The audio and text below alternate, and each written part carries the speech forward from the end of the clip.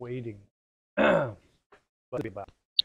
Greetings, folks. This is Eric. I'm going to give you a quick video today. I'm doing some PHP programming and some CSS editing, basically customizing my website, getting it along here. I'm posting this post about how I solved this error, PHP fatal error called to member function on array. You can read it. I'll put the link in the description. But basically, what I did was I used I just did this CSS right here. Let me show you how that works.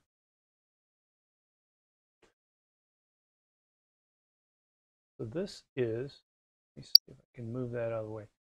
All right. So all this right here, this EHW prog-name, that's a class I just made. And you notice I've got padding left 1 EM, and see what happens when I unclick that. Interesting. I unclick the border. Boom. Huh. That is not doing what I thought it was. Not this one. There we go. Okay. I'm going to go padding left. Boom. That moves out there. Border left. That goes away. Width 100%. Display block. See that? You need that display block to make the bar go all the way across the whole page. Background color Gainsborough. That's that nice medium gray. Get rid of that. And font weight bold. So that's what I started with originally. So go ahead and reload it again. And what I'm hoping to do here is to take you through kind of my process on how I design and format something with CSS. So what we're going to do is we're going to format this into a nice error type look. All right, so what I want to do first is I'm in Chrome, so I'm in the developer tools. And if you're a developer, you've seen this before. This isn't a tutorial. I'm not taking you step by step, but you get to come along with me and watch my process. So the first thing I want to do is say, okay, this is in a div. Nope, it's in an aside. And I gave it a class of EHW error. And you can see there's nothing being applied, so there must not be an EHW error already.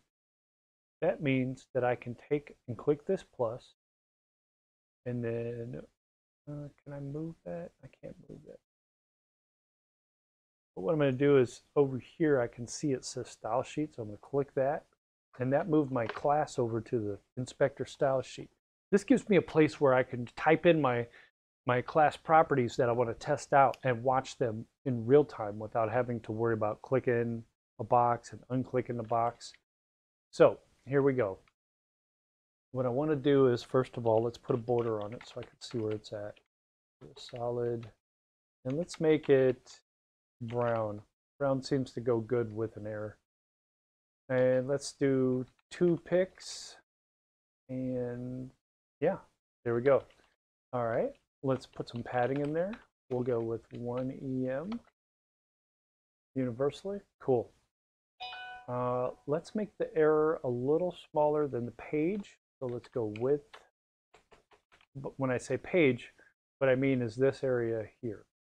Technically, the page is here to here, the full viewport. But I'm just talking about this content area in here. So we're going to go width 95%. And we're going to go margin 1 EM auto.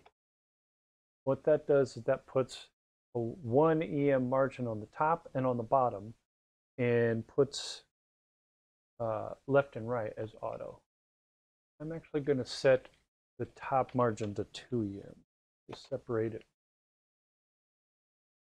No, let's just go with 2 EM for both. Right. Yeah, I like that better. Okay, let's give it border radius. We'll give it some rounded corners. Let's see, 50%. Oh, no, we don't want an oval. Let's try 0.6 EM. That should give me about 10 pixels in this. Okay, and what else? Let's make a background.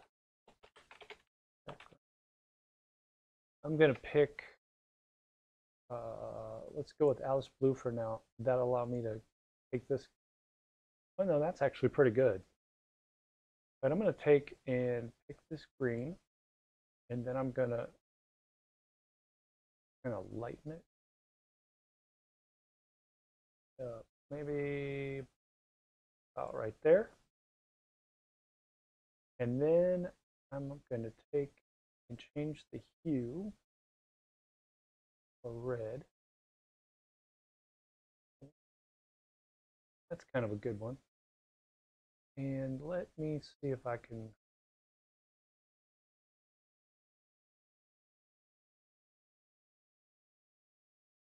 Oh, I like that. A little bit lighter. Yeah, let's go with that. Okay, so we'll go with that color. And I'm just going to go ahead and save that aside for now. I can edit that in a minute. Okay. That. No, I don't want to close it. Are you sure you want to continue? No. I do want to minimize. Here we go. Drag my thing down here then. Okay, this is my CSS style sheet online. And I'm going to say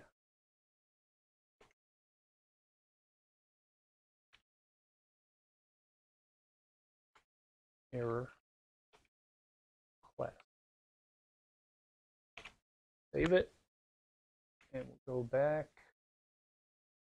So in order to not, there we go. I'll just go that far and go there. And now if I refresh it, should have saved that class already.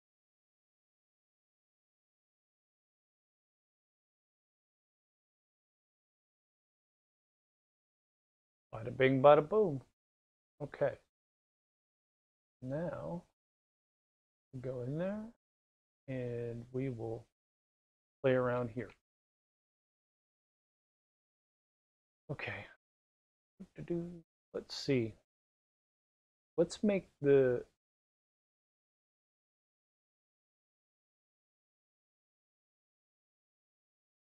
let's reduce the line height.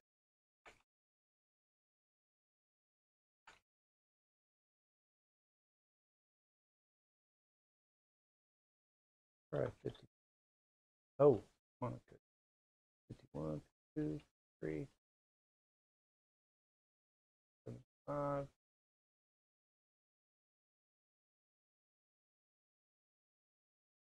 All right, so this is just experimenting.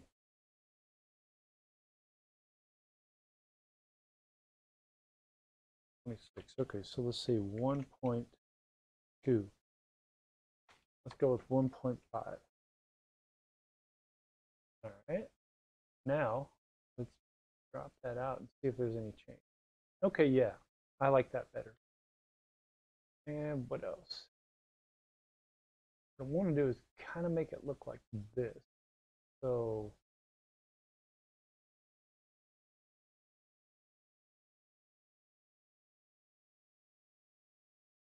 and memory function location. Okay, so this is actually a table. We're not going to be able to make it a table. So there we go. That's the font we have right now. We could also try making a color brown. That's nice. What if I make it red? Color dark red.